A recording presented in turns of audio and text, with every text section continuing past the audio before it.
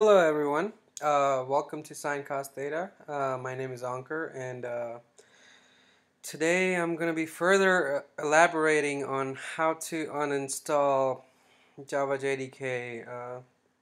After I created the first tutorial, I came across another problem, so I wanted to make a really quick video about this, so that way you guys know what's going on. Okay, so let's get started. First, you need to uh,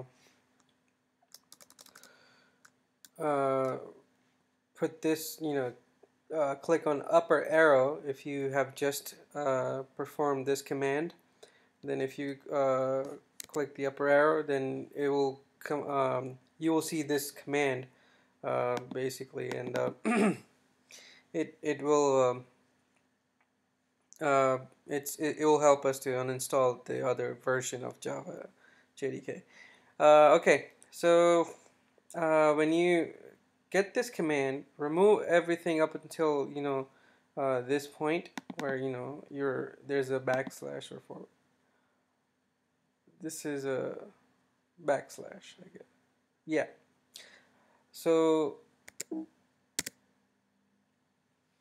when you hit tab, so that way it will show the possible stuff that's in that folder. So there are two of them: Java JDK 1.8091 and Java 1.6.0 JDK. So we want to delete the older version.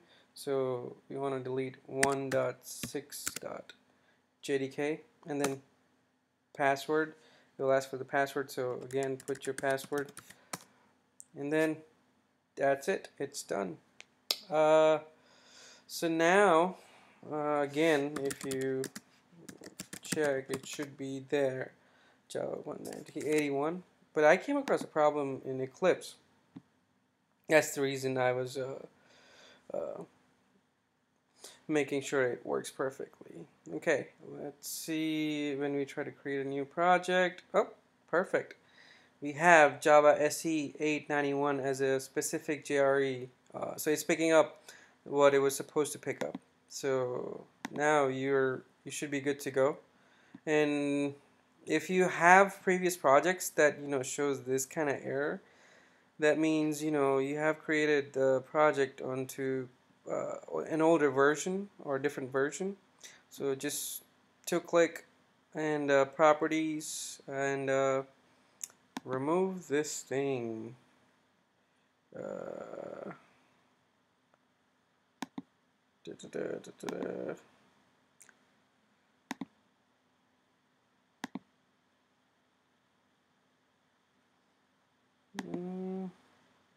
It's unbound. 1.8, that's fine. That's fine. Java build path, libraries. Yes, here in libraries, you do remove. It should be fine now. Okay, Java build path properly contain unsaved notification. Apply Java build path.